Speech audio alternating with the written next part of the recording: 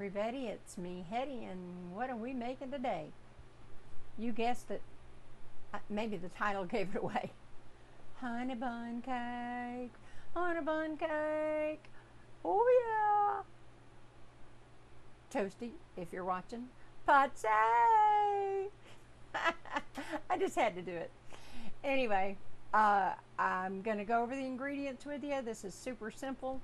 I make a lot of stuff from scratch, and sometimes I don't, and this is just one of those good cakes I learned how to make a while back. I don't know how long it's been now.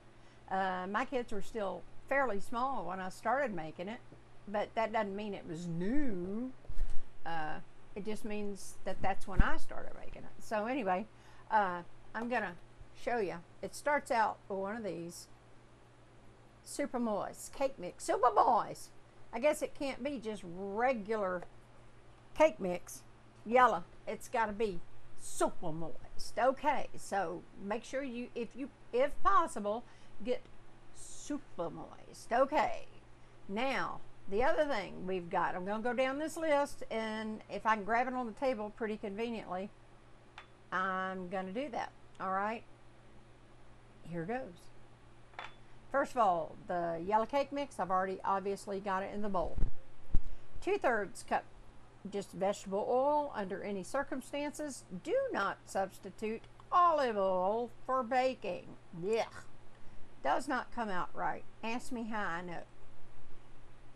As a teenager, I discovered that. So yes. Okay. 4 eggs, as you can see over here. 1 cup sour cream. And this is the last of a batch of my creme fraiche. You know it. You know it. So I'm going to use it. But store-bought's just fine. I just need to use this up anyway, so in it goes. 1 cup packed brown sugar. And you also know I make my own brown sugar, but guess what? I didn't make this. Somebody did, but it wasn't me. I've got 1/3 cup of chopped pecans, and look, this, I'm going to not lie to you, this is a little over 1/3 cup, but we like pecans. I didn't want to overkill it, but it's just right. 2 teaspoons of cinnamon, which you can see here, and after we mix the cake up for the filling part, well, no, this is for the icing part. You're going to need, this is, I sifted it, you don't have to, I sifted. This is 1 cup of powdered sugar.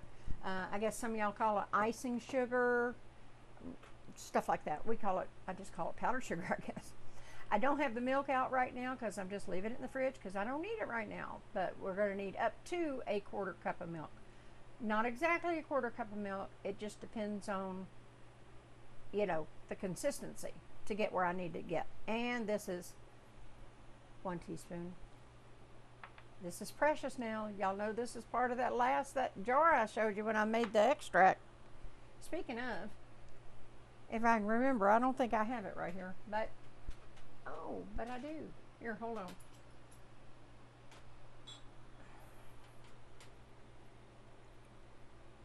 Look at that. Look at that color. Are you remembering to shake yours every day? Shake it, shake it, shake it, shake it, shake it. All right, I got the cake mix in here. And let me get, I'm going to crack my eggs, but guess what? Y'all know how I am. Y'all are not going to sit here and watch me crack every single egg painfully. Painfully. Here, you want me to do that again? Every single, I'm just teasing you. Okay, I'll bring you right back, okay? Alrighty, going back to it, look, I just beat these a little bit. I just busted the yolks up a little bit just to help it along a little bit. No big deal. We're not making a cream omelet, French cream omelet or anything. So that'll work there. Let me get that off camera. And now here's our oil, and that was 2/3 cup.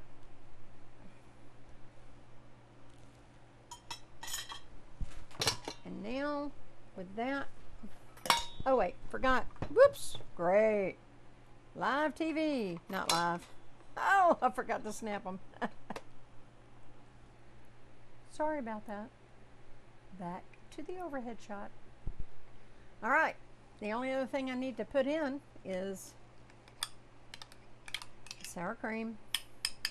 If you're splitting hairs, creme fraiche. All right, it's been on low. It says to hit it up now and mix for 2 minutes. So when I'll bring you back in 2 minutes. Okay. In 2 minutes. Looks rather mixed well to me. All right. I can get that to stand up, not make a mess. Okay. For a moment, we're going to set this to the side. Okay, I changed the set around and we've got a couple of other little things to do. And here we go. I've got, oh, wrong shot. This is that cup of brown sugar. And to that, I'm adding in the cinnamon. I'll give that a little stir. I'll finish this up off camera. I'm just giving you an idea. In go the pecans. I'm reserving just a few of the pecans. And I'm going to mix that. In this cake pan, I have, this looks like it's a 9 by 13. I can verify that. But anyway, I just sprayed it with cooking spray. If you want to butter and flour yours, or however you do, you can. I have had zero trouble using just cooking spray. All right, now, as you can see, that's all nice and mixed up. And what we do is, I want to show you, this is a thick batter. It's a thick batter, okay? So what I try to imagine is, I'm not going to take this out and measure it with a cup, you know. So, as you can see, it's fairly thick. And what I'm going to do is I'm going to just make an imaginary line right here. So half goes in the bottom, because you don't want to accidentally put, you know, 2/3 of your cake down. And then, as a matter of fact, I'm going to probably even try to go with a little bit less, because I have made these cakes before. Let me get that out of my way. I'm just going to spread down a little bit. I am going to add more as we go. But I'm just trying to be sure I actually have half of the cake in reserve. I'm being messy with this, aren't I? Y'all know I can make a mess. How many times I've told all that over the years. All right. Now, it's all going to bake together. So, while this isn't perfect, in my estimation, this is approximately half of the batter. I would rather have more on the top layer than the bottom. And you will see why. This is a lot of mixture, and remember, you've got to pour the cake over it. And I'll tell you something else I do. Hold on, I'm just going to use a little scoop I've got. Give me a little more sprinkle control. All right. Now look, in the beginning, I went right off and went to the edge. I try not to go all the way to the edge. You don't have to be perfect with this. I mean, just dump it in there. If you mix it all up, you could take a butter knife and just mix it up. And guess what? It'd still be good. So, anyway, because it seems like it's awful. In the beginning, you think, wow, this is just too much mix for the center of the cake. But you definitely want that other layer to go on there. All right, so now it looks like I didn't go all the way to the edge, but I'm gonna come back in here and just go like this. I'm not pressing real hard, I'm just kind of pushing the loose over toward the edge. Okay, that's what I wanted to show you. I bet you thought I was going to tell you, oh, don't go to the edge, we need it to seal up. No, you don't need to seal up. It's sugar, for goodness sake. It's going to melt in the oven anyway. And like I said, this could be the ugliest thing on earth, and it'd be every bit of really good stuff. All right, I do have I'll show you what I do. Sometimes I've got not even, oh my gosh, less than a quarter of a cup left. Matter of fact, I'm going to come in and I'm going to sprinkle right along the edge here. And I know I might only have about a tablespoon and a half left. And I'll show you what I do before I put the cake in. All right. So now you want to kind of just make sure you're running your bowl around. That's why I picked this bowl so it's not so heavy. Don't get you one of those big heavy dough bowls to make this. Or get a big heavy dough bowl and do it how you do it. I like to use the lighter bowls when I'm having to go, hold it over another pan and put it in.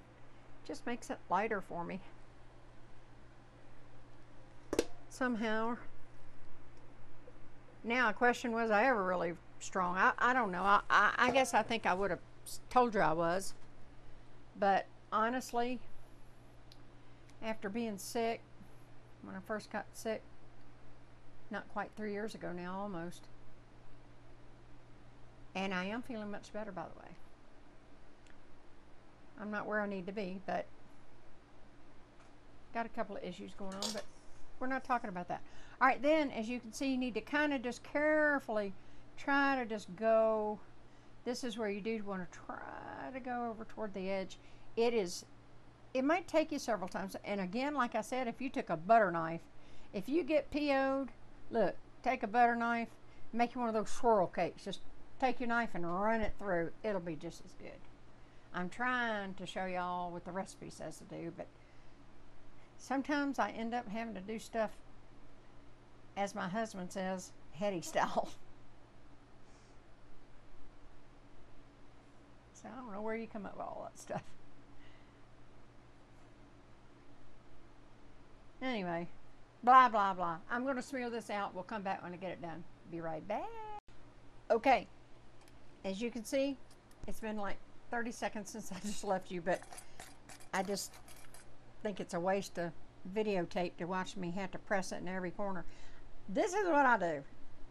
I don't know if anybody else does this. I come back in with that last, this is a sprinkle. It's not heavy at all. In fact, there's only about another teaspoon in here. And I just kind of evenly sprinkle it over the top. And that's how I do it. All right. In the oven. Forgive me. I hope you preheated your oven to 350. I'm just going to continue to forget that. And for my European friends, that would be, I believe it's about 176, 177 Celsius, okay? My bad. I forgot to tell you to preheat your oven. So always remember to preheat your oven. And as usual, everything will be down below, like it always is. All right, it's going in the oven 44 to 48 minutes. Depends on your oven. Some ovens are fast. I'd probably be checking after about 40, 41 minutes, personally. And remember, when you run a toothpick in it or a little skinny skewer and it comes out clean, it's done. Also, that goes the same for butter knife. Just run it through the center. And if that butter knife comes out clean, it's done as well. For those folks who don't have any skewers or toothpicks. All right. We'll be back when it's, well, it'll still be hot, but not hot and, quote, bubbly. All right. I will see you in a moment. Well, 40-ish minutes, give or take. That's when. Okay, we're coming to the next step. We're going to mix this glaze up. And the cake still has about 10 minutes, but I'm going to go ahead and mix this up now. And then we'll let the cake warm, probably not like you would a cake that you're gonna ice completely, like a 2-layer cake or anything like that. It's gonna stay in the pan, but I'm gonna let it get warm. Maybe I'll let it rest in between 10-14 minutes, something like that, no more. And then we're gonna make this glaze and drizzle the glaze over it. All right, this is pretty simple. I've got 1 cup of powdered sugar. This is just basic glaze. And I've got 1/4 cup of milk, but I may or may not use all of it. It just depends. Sometimes I even use a little more. It just all depends on how it goes. And I'm going to throw in the vanilla. That was that 1 teaspoon of vanilla. I believe I showed that at the beginning. Then I just start, you don't need any special apparatus, just an old tablespoon will be fine. Eating spoon. Soup spoon, rather. That's what I like to use. Alright, now see, that's still really thick. And I barely, I don't know if you can tell, I've only used just a little bit. And you don't want to just dump it all in there. You don't want it too runny. Because depending on how your weather was that day, can affect that thickness as far as the amounts of milk that you add. That's why you pour it out as if you're going to need the whole thing, but then just go back in. And as you can see, real time, I am keeping you for this because I want to teach people that don't know. If you've been making cakes for years, you already know about this. You don't even need this part probably. But then you have some people, they've never done this before. Just a simple little cake glaze. You would even use, you could even use something like this for the top of a Bun Cake or anything like that, you know.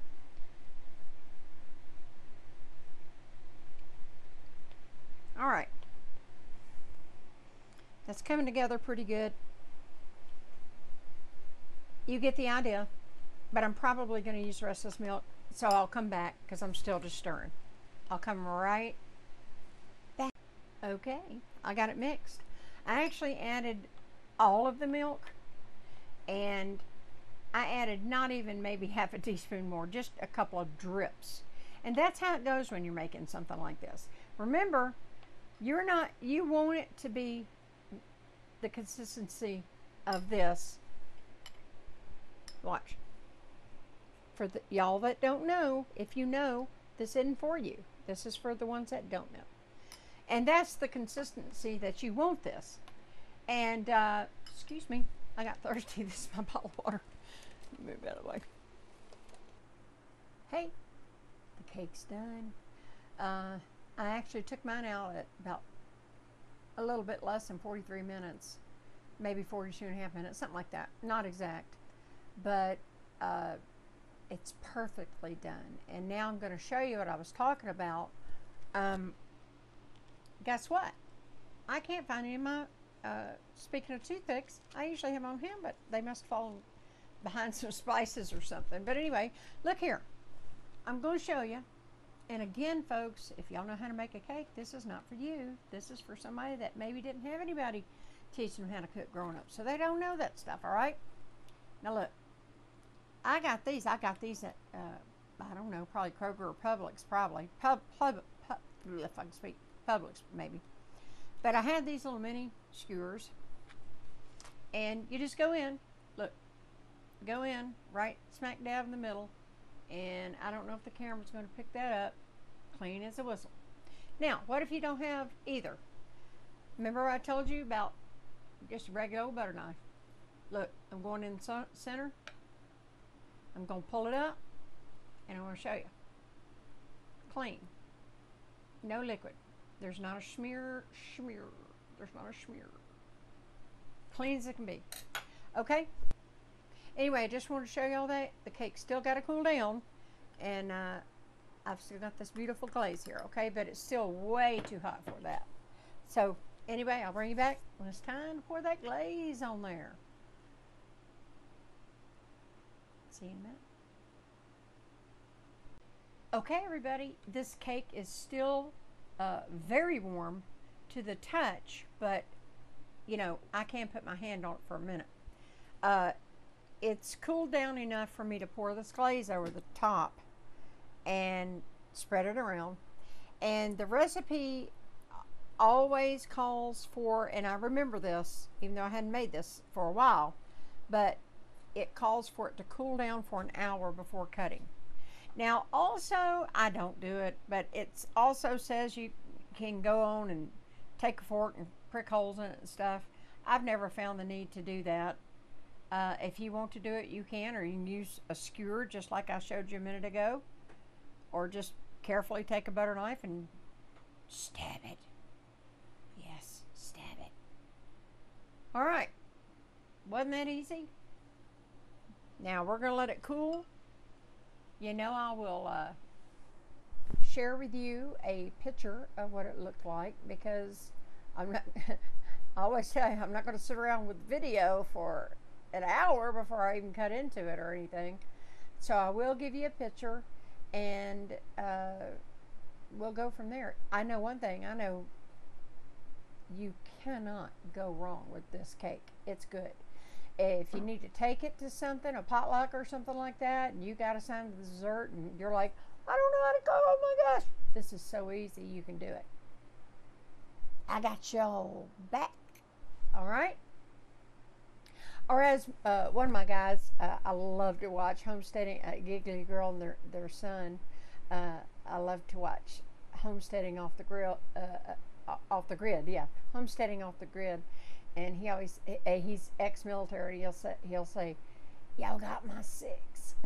So anyway, I appreciate you watching, and I would like for you to hit subscribe, and then I would also like to see you hit like. I don't know where that's going to be this time, and the bell, wherever it's going to be. Ring it.